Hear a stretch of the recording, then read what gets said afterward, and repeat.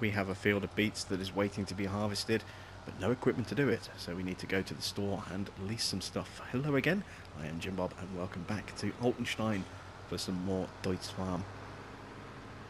Just making our way into the little village over here now so that we can lease the equipment we need to actually get those beets out of the ground. We've been sat there for quite a while now, just waiting to be harvested.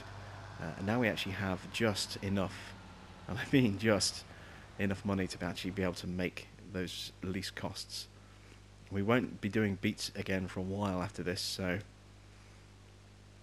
it's a shame that we don't have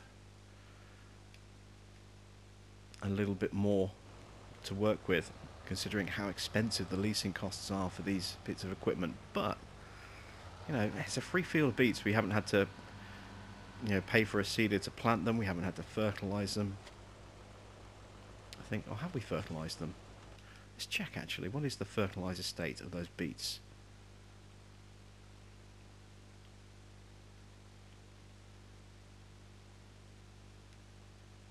Oh, they're not fertilized at all.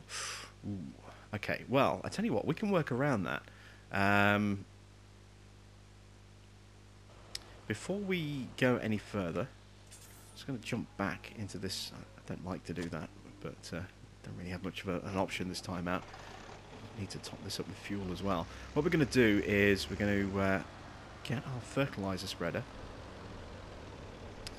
and we're going to put some skinny wheels on this so we don't damage the beets, and we're going to spread some fertilizer over that and at least boost the yield by 30%. And like I said, this is going to be our one and only beet harvest for quite some time, so it makes sense for us to try and get the most out of them that we possibly can. And even if that means we're only getting an extra 30%, yeah, 30% is 30%, you know. That's quite a big percentage jump, so. Right. Let's customize our wheels. Put on narrows. There we go. Make our way back in.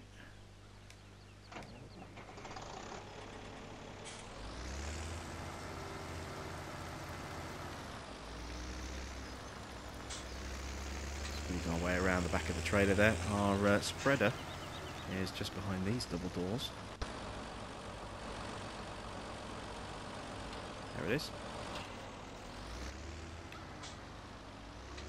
Do we have anything in here? A little bit, but not much. We're going to need to put some more pellets in there, so let's top that up. But I don't want to go too crazy on it. That should be enough. Because I am thinking about replacing that unit with something else. Now, where are our beets? Just there, so we want to go that way.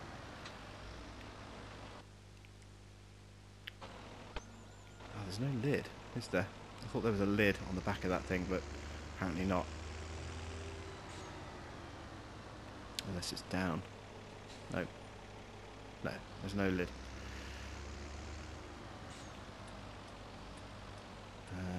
Oh, I nearly pulled out in front of traffic again. This is why I like to look, because I do inadvertently just start causing traffic collisions. Right, so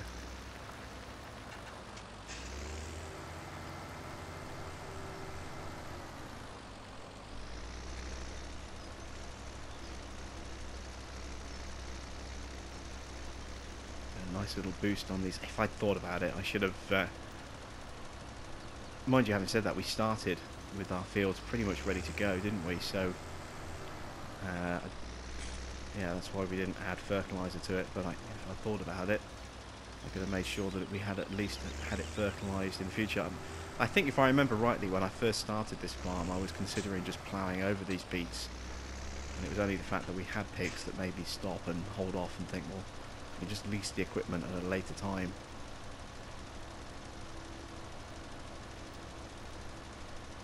And that was about as much consideration as I put into it. If I thought a little bit harder, I could have made sure that they were at least, you know, at least stage 2.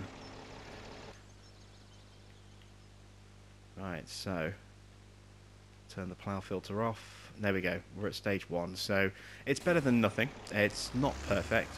It's still less than it should be, but at least it'll give us a better yield, a better return on our €8,500 investment of harvesting equipment for just one small field. Let's get our spreader back in the cupboard. There we go. Close the door back up. And let's take the... Do I take the skinnies off? I'm trying to think if I'm going to need them again. Probably not. Yeah, let's take the skinnies off.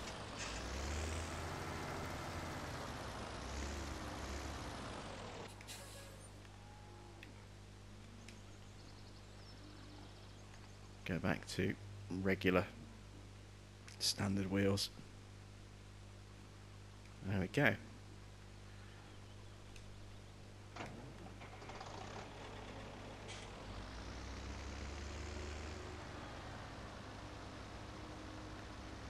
So we're going to leave this here for a moment, like so.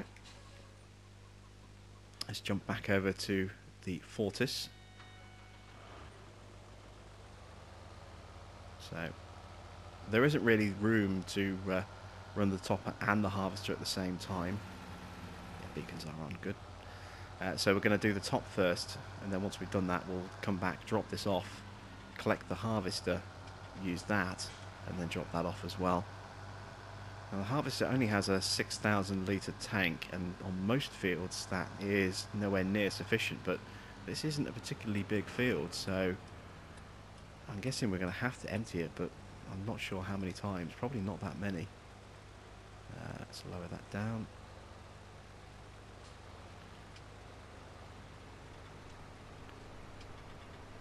Remove the tops off these beets. I need to put a headland or two in. Careful I don't crush that corn. That was close.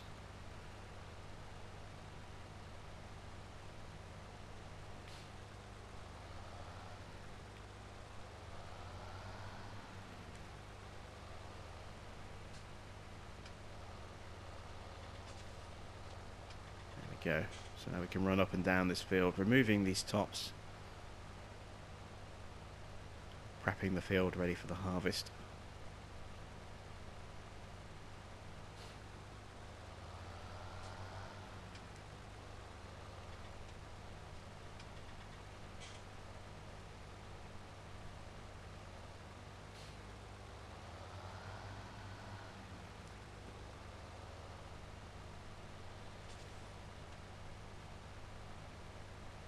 You can see we've got this custom beet texture.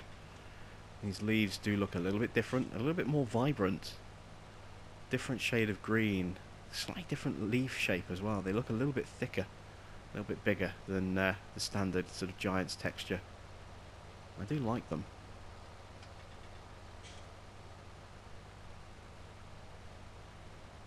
But beet harvesting has always been one of those, same with spuds, it's been one of those jobs that some people love it, most people don't. Some people will do it just to get it done. They'll tolerate it. Some people really, really enjoy it. Some people hate beet farming and potato farming with an absolute passion because it is so slow a process. There's so much work involved for, you know, what is essentially very little reward. You know, you can harvest huge, insane amounts of beets and get very little back for them as an overall total. I mean, we're doing beets on Big Bud Farm, and you know, we did that harvest, and we had about 680,000 litres of beets in storage, and it got us, I think, less than $200,000. It really wasn't that much for the sheer amount of work that was involved in removing all those beets from the field. It is just a huge volume crop, so you know, it's not worth a lot. You have to sell in mass volume, but unfortunately, you know, the price does take some pretty serious nosedives if you start selling a lot. So you kind of end up almost at the mercy of great demands with beets and potatoes if you're not careful, because you can crash the market really quickly. I mean, one way around that is to use the root crop sale point as a mod. You know, you've got the two versions of the building. One is a storage building which holds 2 million litres, and the other is a sell point. Same configuration, just instead of having an active tip zone for storage, it has an active tip zone for sale instead.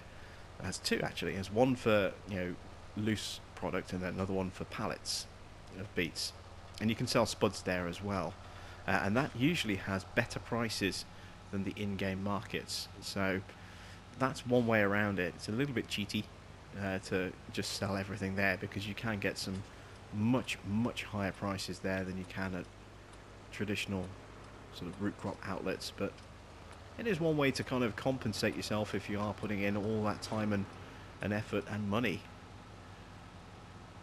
because the beet harvesting and spud harvesting equipment isn't cheap. I mean, you can see here we've got this tiny little rooster harvester that we've leased. It's costing us €8,000 to lease it. Has a very small grain tank, and to buy one, it's €88,000. It's extortionate high for something so small.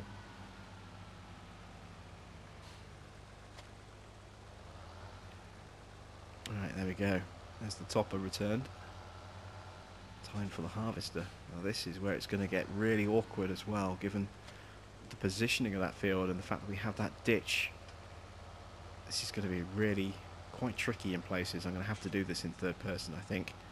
Otherwise I am going to end up either in a field that doesn't belong to me, ripping up someone's crop, or, you know, stuck in a hedge or stuck in a ditch, or potentially depending on how bad a job I do with my driving, potentially all three at the same time.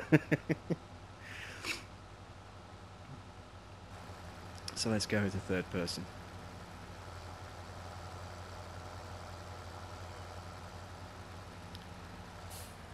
And then we can see caught on the stone wall there. Ah, that's not good. I was trying to get a nice wide line so I could get over the bridge, and ended up crashing. Alright, I need to unfold this, I think. Oh no, it should literally just turn on and lower, that's it. It's the pipe out I'm thinking of. There we go. That's the only unfolding that this thing needs to do. I do like watching the beets go through this thing. You know, following the conveyor system. It's one of those bits of machinery that I love to get close-ups on, but it is awkward to use.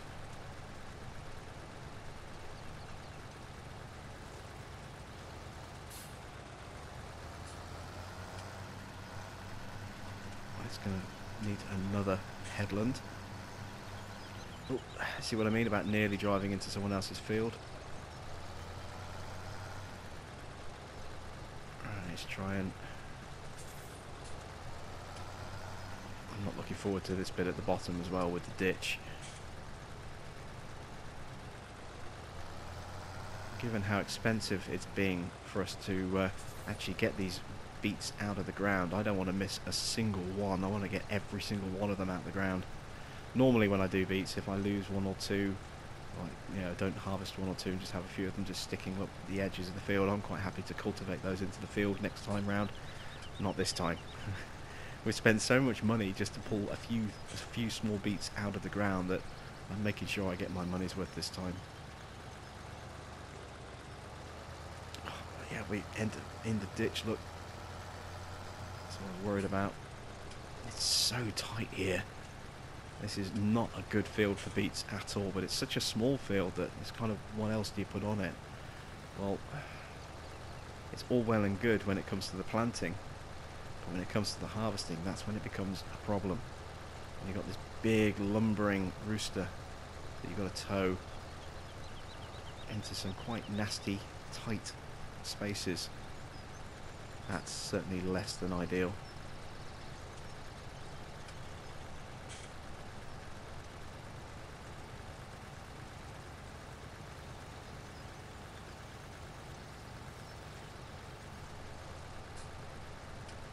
I think we might be able to get into a nice little rhythm here.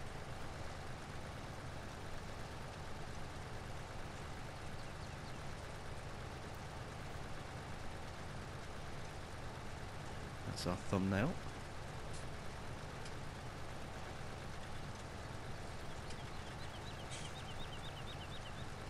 Yeah, I am going to do another headland here at the bottom, and it's just too close to that ditch.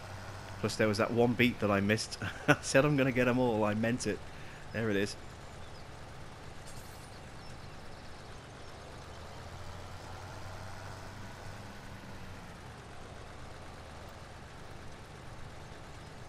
And this thing's almost full, so we're going to need to empty any second as well. Let's try and make our way up the hill. In fact, you know what? I'm just going to go back up to the top. Oh, it's going to empty on that side, isn't it?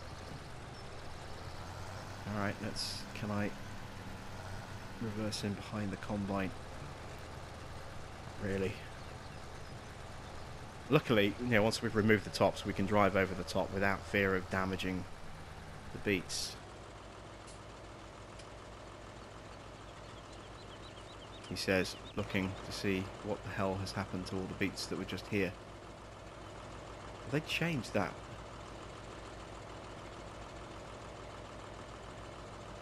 Or have I actually got this thing down still? I think I must have had it still down. There we go, hit 6,000. So, let's pipe out. We're going to need to bring the aggro star over the hill so that we can empty. Let's turn the engine off. Let's run back, grab that. Make sure I don't get run over. See what I mean about it being hassle for such a tiny little field? The money that we're spending and the amount of time and effort that's required to actually get those beats out of the ground it's an awful lot.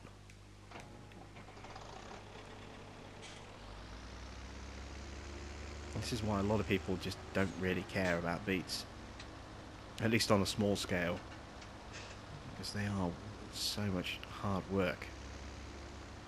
You only really worry about root crops if you have animals, I think.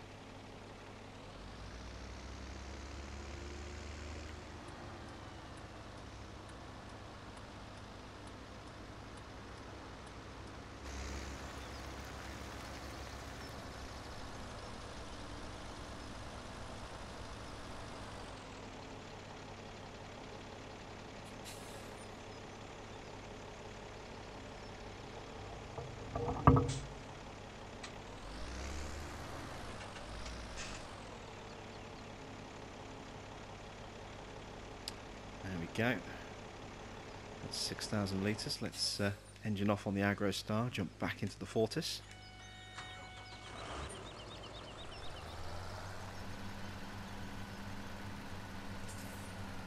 Yeah, ending up in the ditch again.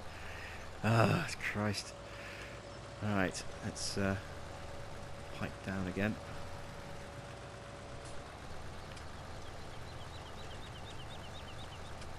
Start eating up these beats again.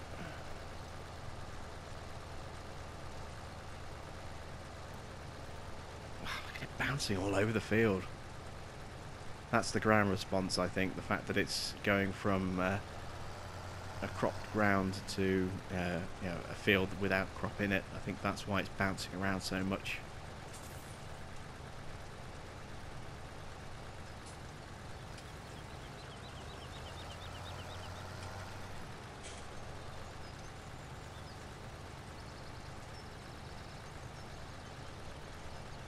I would like to get at least 12,000 litres off this field. I don't think we're going to. Well, you never know. We might get 12,000 litres in total. We've got 6. It's just a question of whether we can fill this up again before we finish the harvest. I just don't know on that. I think we might possibly make it. It's going to be tight.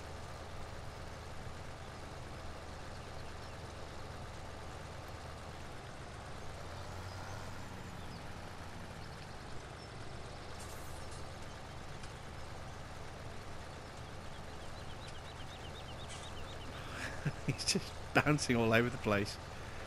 You can see the beets though, just going through that sort of under tray at the moment at the bottom there. Oops. Working their way along and then coming up the side there, dropping down into that bottom conveyor, and then feeding into the bucket at the top. It's kind of cool, I think, to watch the beets actually go through that bit by bit by bit, but.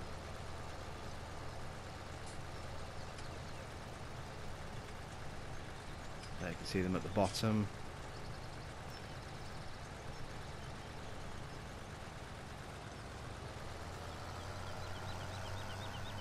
Missing another line. Like I said, I'm making sure that we're getting everything off this field.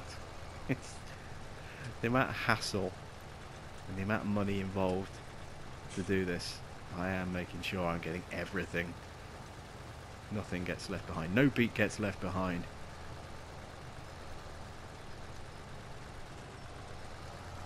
That might be the strap line actually for this episode. No beet left behind. I can't like that.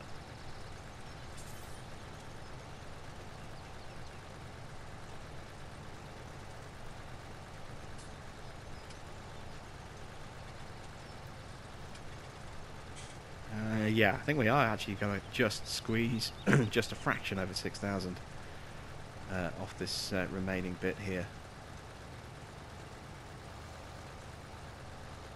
Crashed into something for a second there. It was just a bump.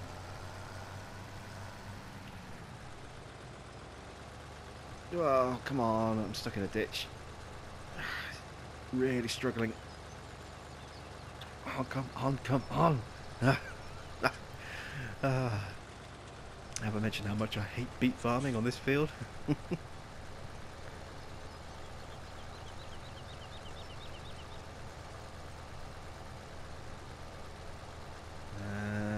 Go. That's 6,000. So we're going to have just a tiny little bit left over. That's fine. Right, so if you remember, way back when we first started, I said I was going to use that little concrete area opposite our silo to store beets. Now, a buddy of mine, Adam, has said that he put some beets in there and they disappeared and they went straight into the pigs. So I don't know if that's like an auto load area for beets for pigs. I guess we'll find out in just a second, because we have a full trailer that we need to unload before we can get the rest of our beets out of the harvester. So let's see what happens. I didn't look. I nearly crashed. This is why I look. On this map you kind of have to, because the traffic comes at it's only going at 18 miles an hour, but it comes up on you so quickly if you're not paying attention. So this is where I'm going to store my beets. Let's just take a look at our animals. We have 48 litres of beets for our pigs. Let's see if that goes up once these beets go in. We've got left side tip. So I need to position the trailer right up against the side one there. There we go. No, they're not going up. That's fine. I thought it was a bit odd, for that to be the case, but there we go. We have a load of beets. Maybe something will happen if we.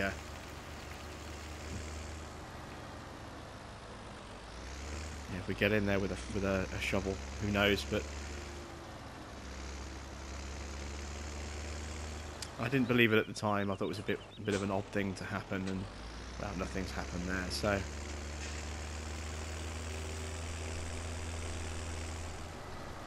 let's get the rest of these beets done.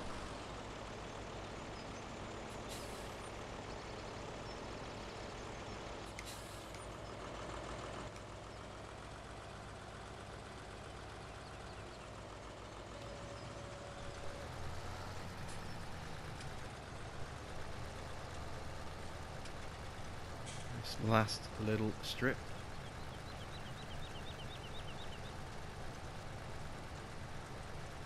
And just think, if we hadn't quickly applied that stage of fertilizer, we wouldn't even have made 12,000. I doubt we'd have even made 10,000. We gained 30%, so that is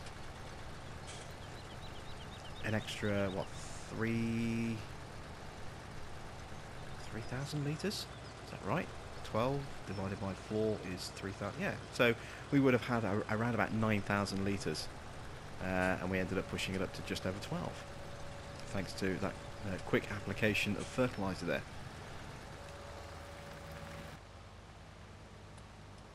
And this time I'm going to look. Nothing coming. And I'm stuck on something. What am I stuck on? Oh, god damn it. There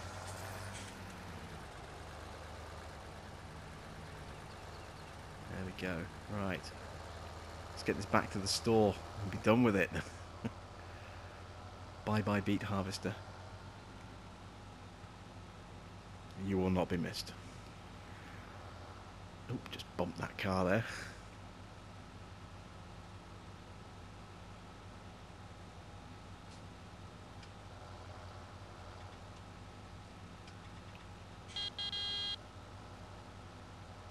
Making sure that anyone coming around that corner knew we were on the way.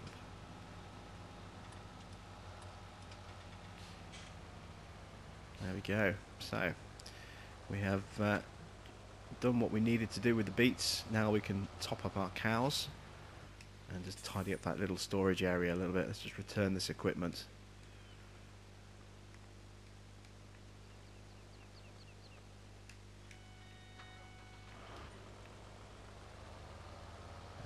There we go. Right, back to the farm.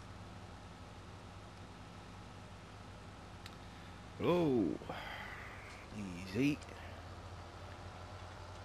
Someone else about to cause a collision for a change, not me. Just pulling out like that. These crazy European drivers. And having actually spent a bit of time in Europe, in mainland Europe, I can say that, you know, yeah, it's kind of true. It's not a cliche. I spent some time in Rome several years ago. And my god, just about every single car you saw parked up on the streets had some form of body damage on it. Almost every single car had at least one panel that had been bashed or scraped or dented or completely ruined. It was just a nightmare. And trying to cross the streets in Rome, scary, because red traffic lights do not mean stop in Italy. They kind of mean just carry on, but maybe just check and see if someone's crossing the road while you're at it, you know. Yeah, I got nearly run over. I was there for 6 days and I was nearly run over 3 times just by cars, just vroom. And not just that as well, I mean, Vespas everywhere. That's not a cliche either. You know, there were Vespas all over the place in Italy, and they were just driving through the middle of lanes of traffic as well. So you would get to a junction and you would see a train of cars just sort of in the road, just at a junction waiting. And so you would step out from between some parked cars to cross between those and get over the road. Yeah, halfway down, where you know that there's not going to be at least 2 lanes of traffic. You've only got to really pay attention to 1 lane of traffic that's moving. But you can't, because, you know, you do that and a Vespa will literally just appear out of nowhere and flatten you. I saw, you know, Vespas, you know, I nearly got killed got killed by a Vespa rider doing that. As one of the 3 times when I nearly got run over. As Vespa just appeared literally out of nowhere. The tiniest of tiny gaps between the parked cars and the cars in the road. And still this guy just came whizzing down there at like 25 miles an hour on his Vespa. You know, so many wing mirrors were damaged, you know, as I was walking the streets, just looking at the state of the traffic as well. From, say, from Vespas just whizzing through traffic where there isn't really space and just going, I can get through there. No, you can't. I'm going to do it anyway. And that was that's basically Rome, and from what I understand, Paris is just as bad, although maybe not so much with the Vespers, but certainly the traffic in Paris is pretty bad. You see all the dash cam footage of places like Russia and Ukraine, and everybody has dash cams because everybody uh, is susceptible to insurance scams where people just literally throw themselves in front of cars to try and claim an insurance payout. It's just insane. Mainland Europe is just mental when it comes to traffic. It's dangerous if you go there and you're completely uninitiated. I'd heard stories of how bad things could be before I got to Rome, and it's one thing hearing stories, but it's another when you actually experience it firsthand. It really is quite scary at times. So if you are ever thinking of going to Rome, forewarned is forearmed. Be very, very careful, and don't just assume that just because the traffic lights are red that you'll be safe to cross, because odds are someone will go straight through those red lights. At least someone. Probably multiple cars. Like I said, red lights do not seem to have the same stop mechanic in Europe as they do everywhere else. And wow, my bucket is... The hell is going on? Someone's fitted hydraulics to my tractor. It's like a lowrider. Come on. There we go. Oh dear. I just want to get a shovel full of beets. There we go. That I can now take to the pigs. I leave the engine running on that aggro star. I think I might have done.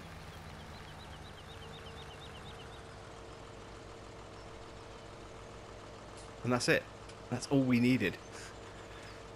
We had 48 litres. I mean, admittedly we don't have any pigs, but we only needed less than 700 litres to completely fill that bar up, and it was practically empty.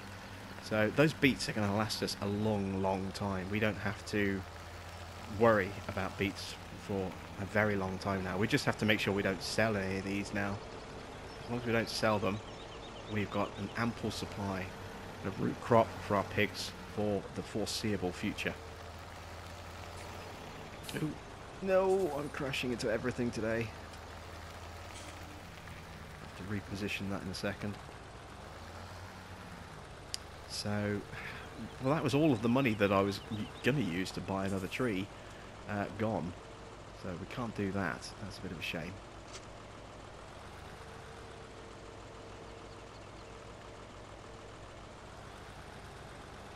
Let's drop off the forks.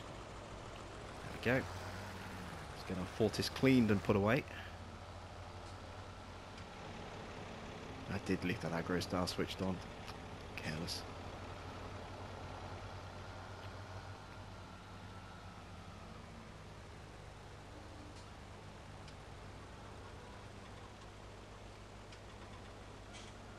Beacons off, engine off.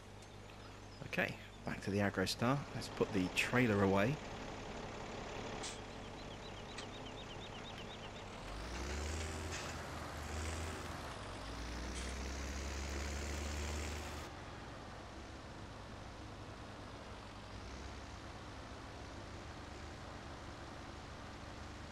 There we go.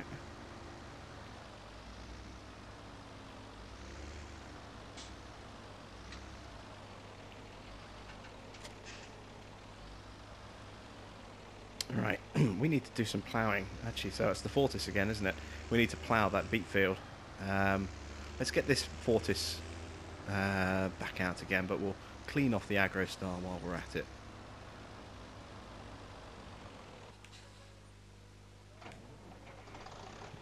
A little bit too close to the wall there. There we go. Let's give this a quick hose down, then I wonder what I'll do with that field. I mean, I suppose let's use the other map. It's bigger, easier to see. We can zoom in. I think perhaps what might be best would be to kind of disregard this cut through here and maybe look at buying field 17 and then just combining it with field 13 into one field there, and then just disregard that cut through. Let's take a wander over to field 17 in a moment. Let's Don't want to save just yet.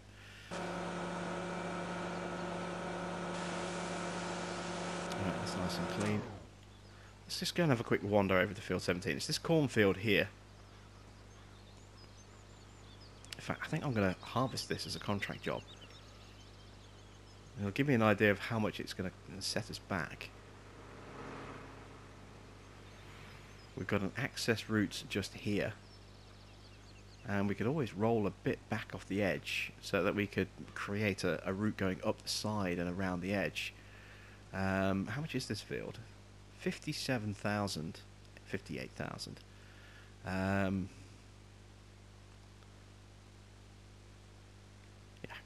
let's harvest this corn, get a little bit of extra cash, bring that field price down a touch, and I think this is the first field we should work towards purchasing.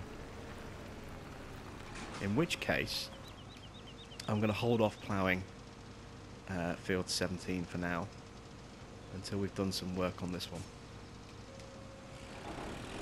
This gives me a good chance to take a real look at the size of this field and, as I say, the borders around the far edge.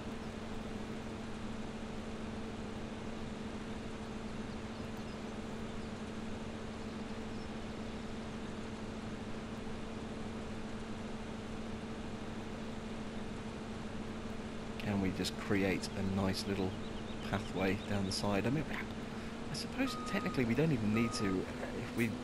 The only time we're really going to need to get up to the other side now is if we're going to go and do some stuff with our orchard. We could always go all the way around the back, or we've got that field route just there. If there's nothing on the crops there, and we can drive straight up that way, that's not a problem. But there is enough of a space around the edges of those fields to get through anyway. So yeah, I think that's what we'll do then. We'll start working towards buying this field here, field 17. And once we've got enough, we'll combine it with field 13 and turn this into one big field. May have to roll a little bit off the top of this field to line up with this one at the bottom. So we may even end up just creating a little bit of a side route anyway around the back of this field, just so that we can match it up with the other one, because we've got a little bit less space at the top of that one there because of the way the trees are laid out. So yeah, I think that's what we'll do. This will be our first purchased field. It's a good size as well. We get quite a nice good return off this field. I mean, you can see even with this combine and header, it still gave us a decent amount of time to do it. So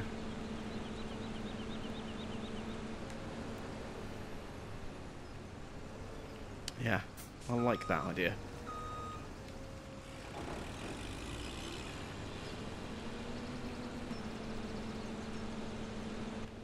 Let's get into the cab. See how tall this this corn is with this custom texture. I do get the feeling it's a little bit taller like this than it normally is. Not by much, but again, it might just be the seating position. This combine is obviously a little bit smaller than some of the larger combines that I do generally tend to use. So it might be that we're just sitting a little bit lower to the ground as well. I think it's probably a combination of both. Oh, I really need to clear my throat. Excuse me a second. Ah, that's a bit better. Oh. That was clumsy. Forgot to turn the blades back on. It's not my crop, so it's not a major problem. I tell you, if we had the money, I'd have bought this field straight away, because we could have used this corn for our pigs, but alas, we don't have the money for it yet. And I don't have enough stuff to sell to raise 60,000 euros. That's for certain. But yeah, we get a really strong price for canola. We've got a large amount there that we can sell. Just going to cut my way through like this.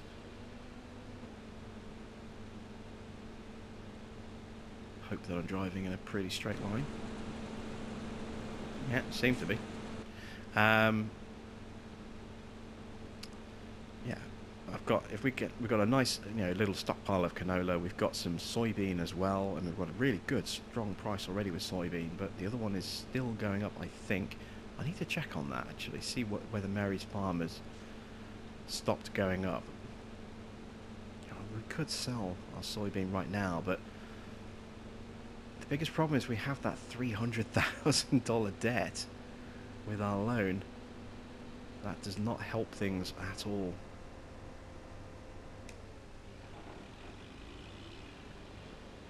We really kind of do with that going away.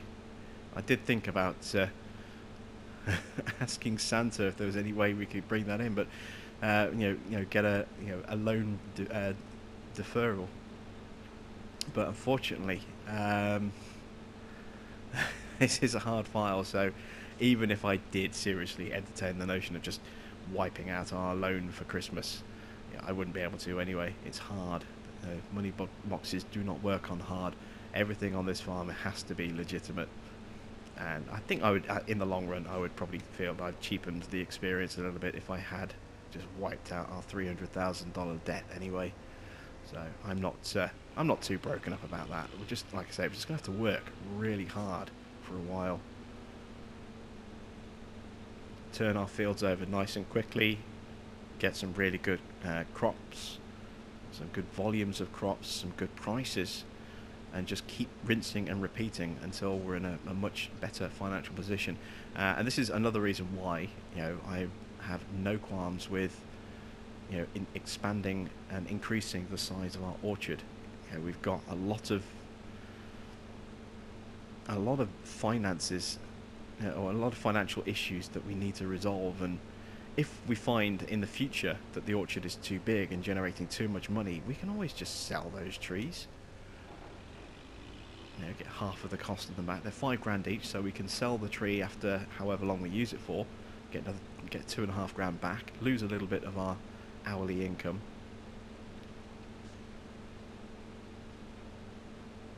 So there's nothing to stop us from doing that as well.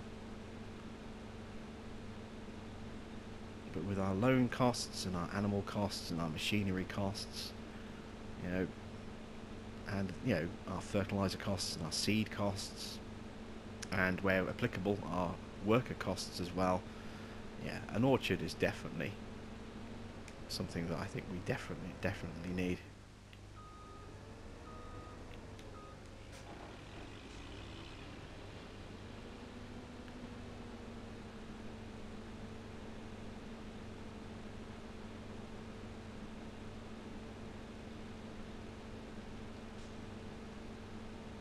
Let's see, we are about 2/3 of the way through this field already, so we're making some decent time. Just a little bit of extra cash, if it's enough, because I don't know if it will be enough or not. I'm hoping it will be. This will be a new tree. This will be tree number 4 for our orchard. And I think with the job money plus a time bonus, I think we might just be able to scrape a positive bank balance of €5,000, which will be all we need to get that extra tree, and then we'll immediately go and stick some manure on it and water it and get that extra little bit of hourly income. Like I say, I want to start expanding our farm as quickly as I can, and start saving up towards getting that Deutz combine.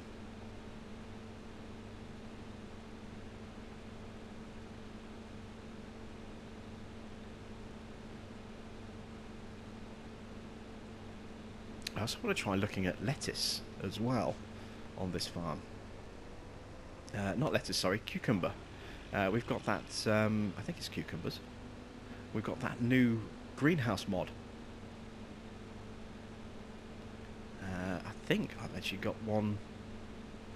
I got it installed in my list of mods for this file. So once this contract's done, we'll have a quick look in the placeables list and see if it is in there. See what kind of hourly income that will produce and how much it's going to cost. Because I wouldn't mind getting a couple of greenhouses on this map as well. It'd be quite nice to try out those new ones.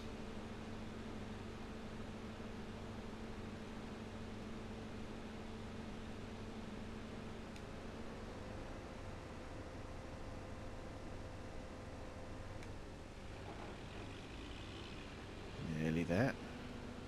That's the 75% mark on this field.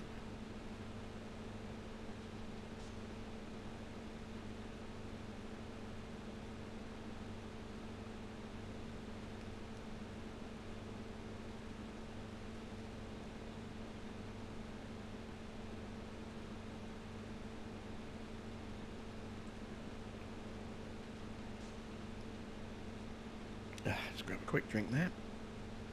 Needed that. My throat is really dry. Recorded a few episodes back to back, so I've been talking quite a bit over the last few hours.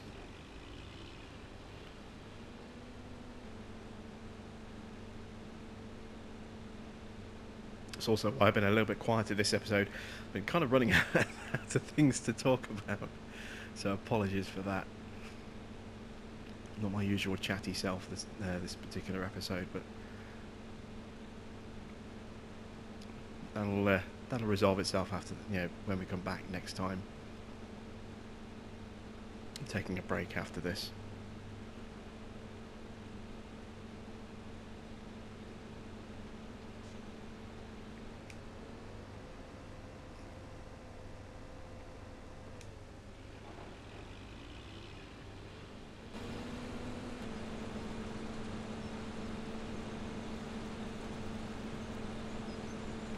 It's a shame we don't have a combine this size as a Deutz combine. Oh, that would be perfect for this map. It really would.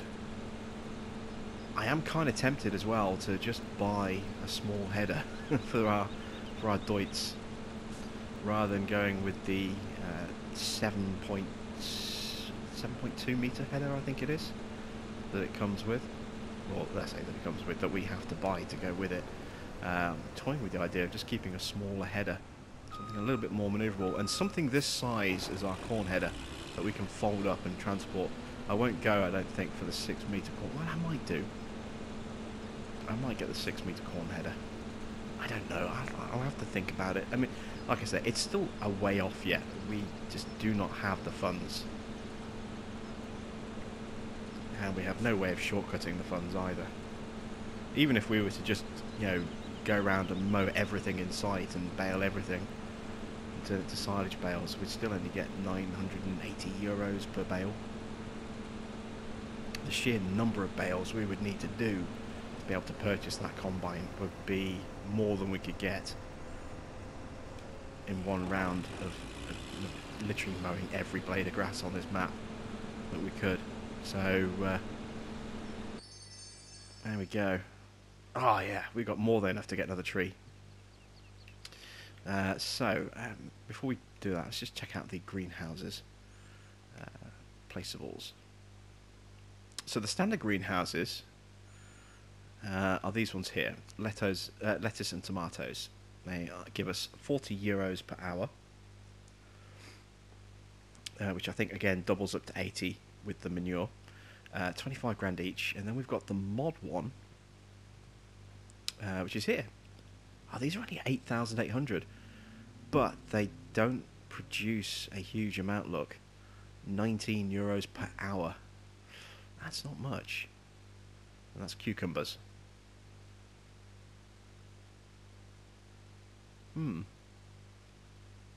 It's a shame we don't have just a fraction more money. I could look and see just how big these are. Maybe we could place one up by our apples, which is, where is it? Here. Here's our little apple orchard. Maybe we could look at potentially putting a single greenhouse in just here, but I don't know if I want to do that. Or maybe put it in just here. Maybe take that tree out and use that space. I mean, that's quite a steep little embankment just there, so question is, where do I put this next tree? I guess sort of about here. Let's give it a little spin.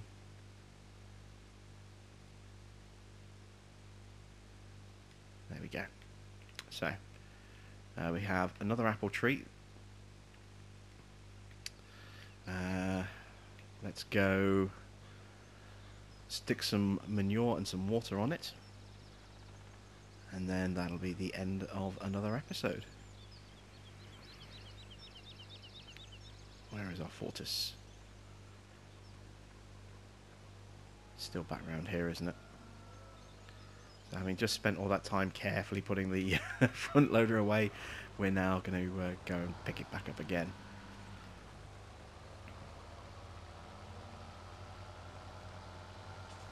But that should give us around 320, I think it's 80 per tree.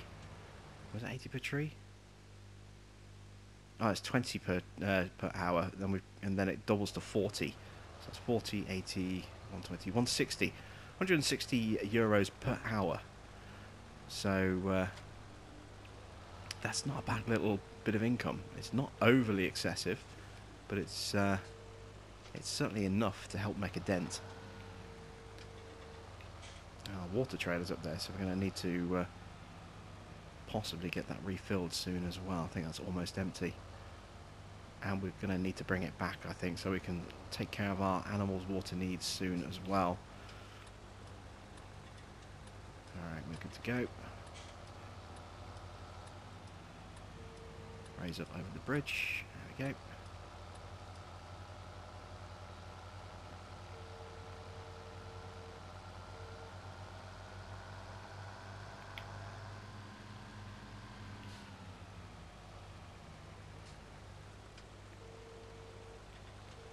Should have seen that coming. There we go. So there is our new tree. Oops. Turned in a fraction too early there. Definite frame rate issues every time we get close to this building.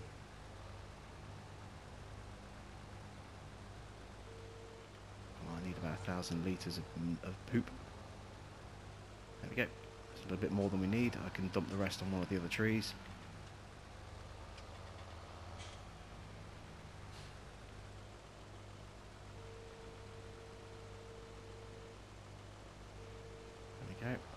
Actually, I may as well top all of them up while I'm here. Gonna need to bring some more manure up here as well soon. Don't want to repeat of the last time where we got completely wedged in there. That was not fun. Trying in vain to unhook ourselves from the ceiling. In the end, just having to reset the trailer back to the store was the only way out of there. It was completely wedged.